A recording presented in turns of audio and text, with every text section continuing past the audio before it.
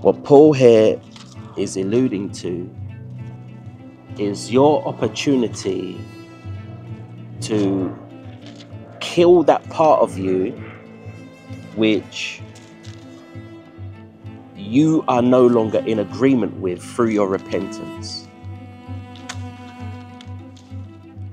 In the natural, you don't have the power and the capacity to do so, because it's going to speak about a law that's in operation. But through baptism, you do.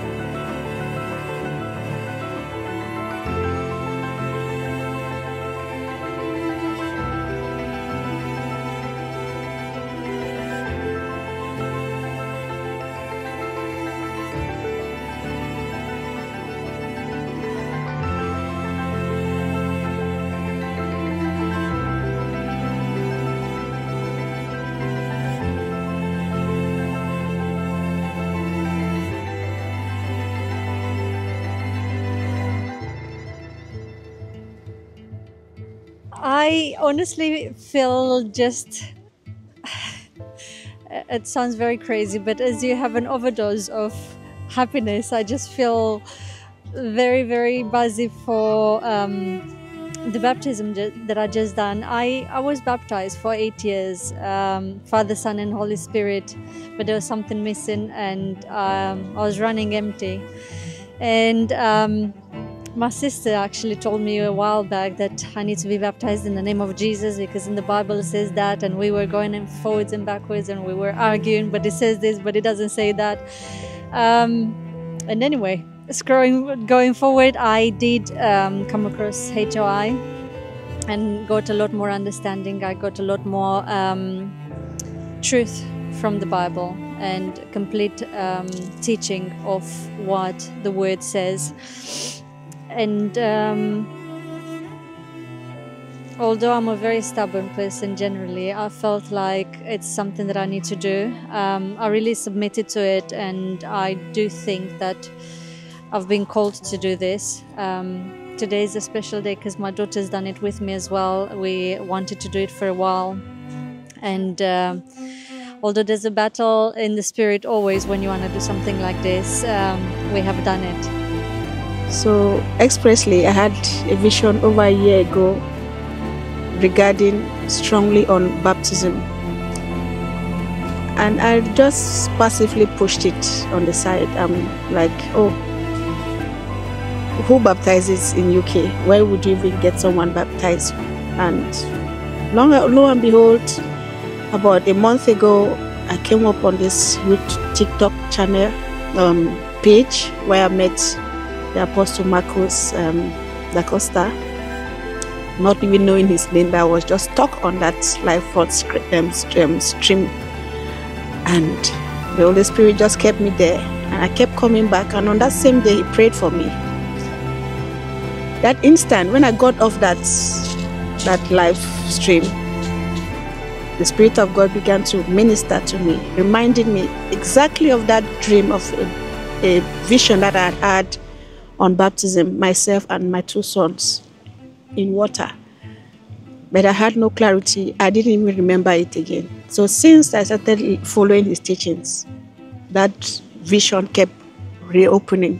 It kept reminding me, and it was pointing to me that this is going to happen.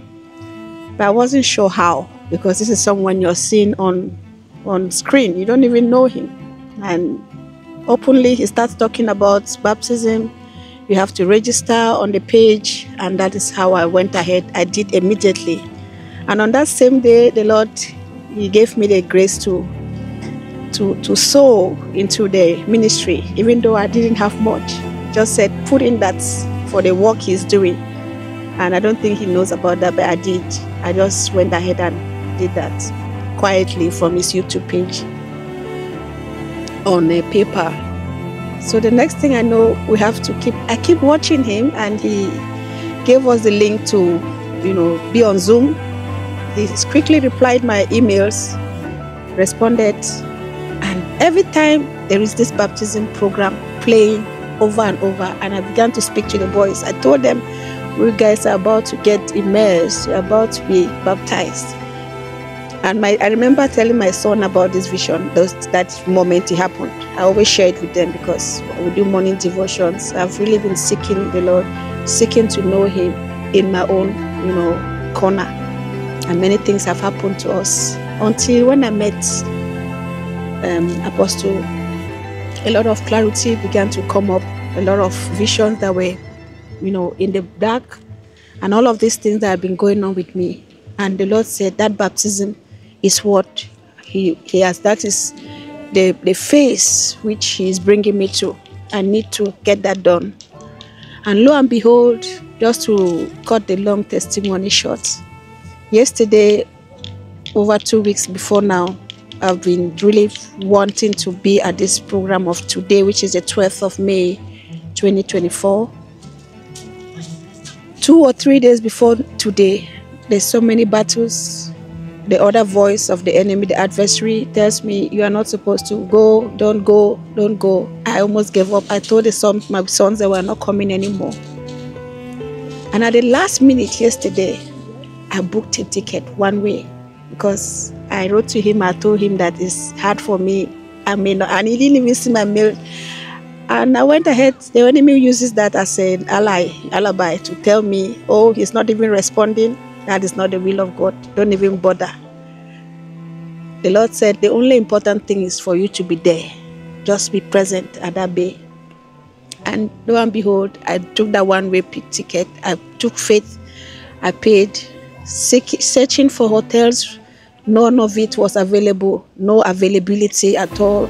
No rooms, nothing, no inns. And if there were dates that we should have been back in Dudley. This is me traveling all the way from Dudley yesterday. The battle between my sons at home, they began to be so squabbly and, so on strife, terrible. I had to just these are signs that we shouldn't go anywhere.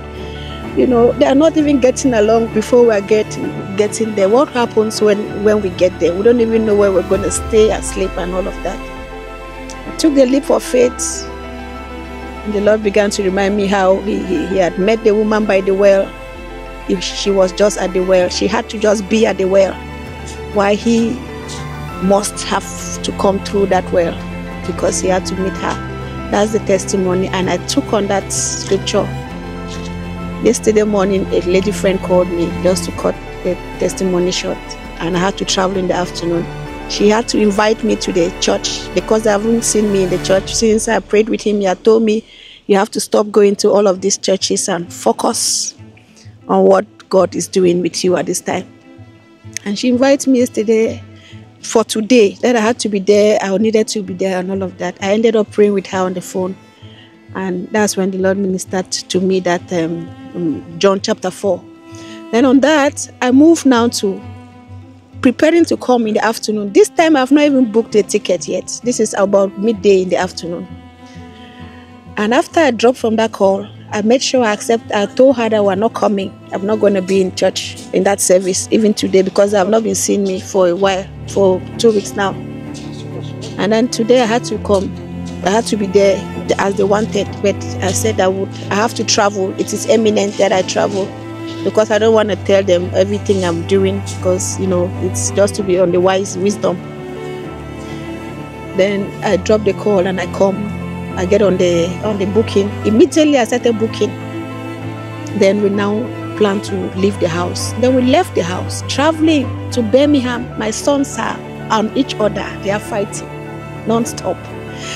We get on the coach. We even canceled that coach because it was too close to getting here, because I know there's no accommodation. So I want to get here as late as possible. So there was the last option of reaching here, which is at 2 a.m. That's the only possible one. So we can wait maybe 3 hours and the sun comes up, then we can just find ourselves at this bay. That's just for being here. So that is what I'm working on. I'm like, okay, Lord, have your way. You're in control. Holy Spirit, I'm all yours. And we are on that coach coming. We transit in London, waited for almost 2 hours, back and forth. We met a strange woman who gave my son a bottle of water. And the Spirit of God ministers. She covers her hair in a strange way. I don't know why he's telling me to say all of this. He says, return the water to her. I gave her back the water, a bottle of water. And she's saying she's there for a special purpose. She's there for some reason. She gave the water to my son to drink at the station while we were waiting for the bus to Canterbury. So that's how I returned this water to this woman.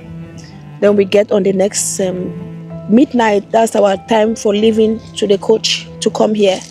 Then getting here, we arrive here at 2 a.m. at the University of Kent. We come off the university area. We don't have a place to go. The Spirit of God ministers to me, go to McDonald's, which is 24 hours. And I begin to arrange to get to McDonald's. Getting to McDonald's, the boss man, thank you, Lord. We get on the boss man gives us a tour for over an hour. This is almost 3 a.m. in the morning, more than 3 a.m. He didn't charge us to pay anything on that bus, midnight bus. He's carrying all of the students.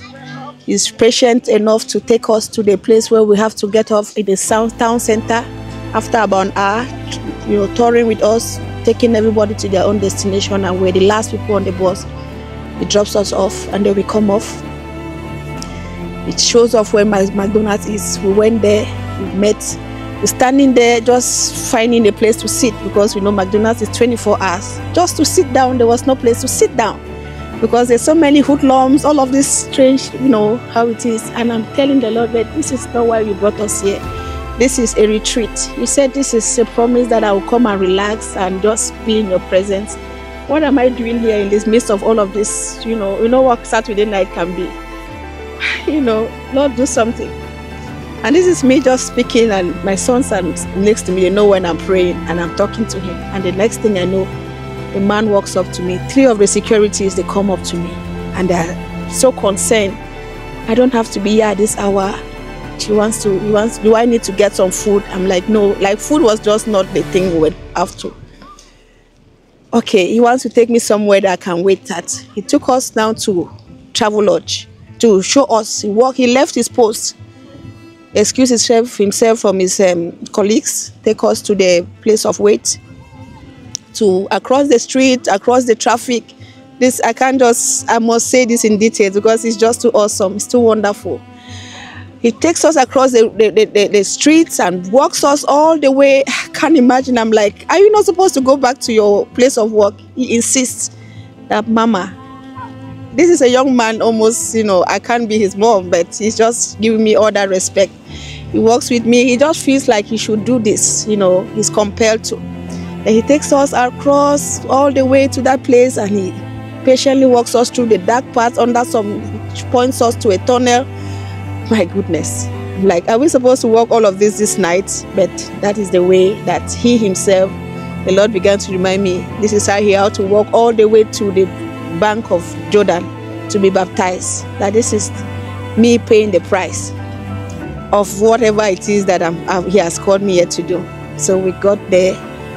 And as I stood at that gate in front of Travel Lodge, he said we were going to ring the bell. Somebody will open for us. That's what the man who brought us there told us. You ring and somebody will open. Just wait. If they don't open, you go cross over to the other side, which is Premier Inn Hotel. And I'm standing there trying to cling. I rang twice. They didn't open. My son is like, "Oh, Mom, let's go. This place, there's nobody. They're not going to open." Yeah, I just said it. The silent voice said, "Patience. Patience." This is like 10 minutes. You can imagine how dark it is. And we're just insisting there. The next thing I know, a woman is coming out, rushing her to the ambulance from the hotel from inside. She had an injury. She's dripping of blood and all of that. This is what we got to see yesterday. And I'm now concerned, the compassionate spirit inside of me. I'm feeling for her. I'm like, should I pray for her? What should I do? I start feeling this thing inside to just do something. The next thing, the Lord says, go inside. The Spirit says, go inside. That's the door for you to go inside. So they are concerned. They're carrying her to the ambulance. I cross. We go inside with the sons. Nobody stopped us. We just went into the travel lodge gate. And we went into the lobby, into the waiting. There was no one there. I just stood there. I'm like, what next? It's like I could feel the presence of the supernatural presence of the Lord. The God, heaven is real. The Lord is, the angelic hosts were just there. I could just feel like this is why he asked me to be here. And it is backing by his presence, and everything is arranged by him. And the next thing I noticed, what's his name? The guy comes in, the receptionist. He comes and he's telling us, we can't sit here. There is no allowance for them. There's no such, space for them to keep somebody to wait, because they have to close, and there's no one that sits here anymore. They close this area. Then he disappears for like 5 minutes. Then I see he comes out with a key and all of this notice written up that he doesn't know what happened to him, but he just feels that he should give me a room to stay, me and the boys. I said, what? He said, this is my key and this is the number 212. Go upstairs and rest. I said, what did you say? He said, this is your key. What's your name? He told me his name. I think it's Rafira or something like that. That just humbled me. I'm like, okay, now it shows that this is all in your hands. Because I told him that we're here for a baptism.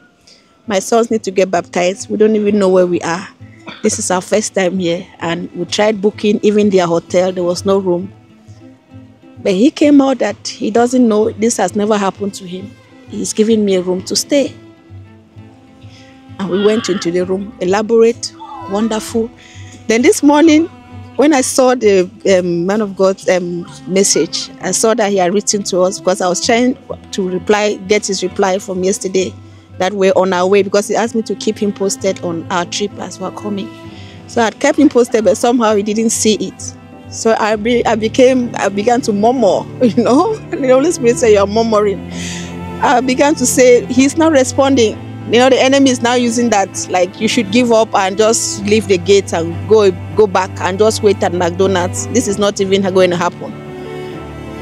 How do you even get there? What is a bay? How do you even know? No, it's nobody there to wait for you, to receive you.